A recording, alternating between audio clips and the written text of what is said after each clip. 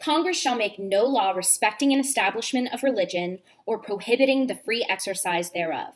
These are the very first clauses contained in the First Amendment, and they outline the notion of the separation of church and state in this country. While that's the case, there is no denying that religion can still play an important role in U.S. politics, and my research focuses on the history of the entanglements between religion and American government from the 1600s to the present. It's documented that religion had already become intertwined in politics as far back as the Mayflower Compact, the first major political agreement made by the Pilgrims, which would go on to influence our future founding documents over a century later. On July 4th, 1776, the Declaration of Independence was adopted in the first step toward the creation of the United States of America.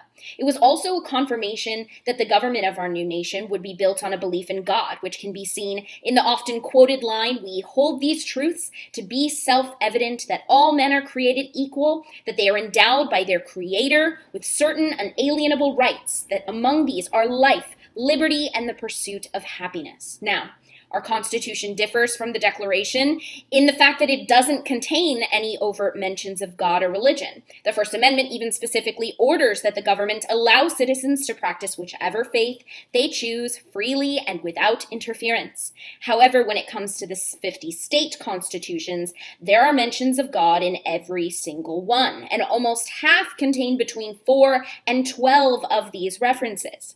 These can also be found in several areas of contemporary American political life as well. The phrase, "In God we trust," is the national motto of the United States and can be found both on our currency as well as public buildings. Our Pledge of Allegiance contains the phrase, "One nation under God," and is regularly recited in congressional sessions, government meetings at the state and local levels, and in public schools in many states. The phrase, "So help me God," is often used in oaths administered by the U.S. government, including the oath of citizenship and the presidential oath of office. In Washington, there are hundreds of religious lobbying and advocacy groups spending millions of dollars a year on efforts to influence national public policy. Major issue areas in American politics can also be traced back to religious beliefs, such as the Israeli-Palestinian conflict, abortion, and LGBTQ+ rights.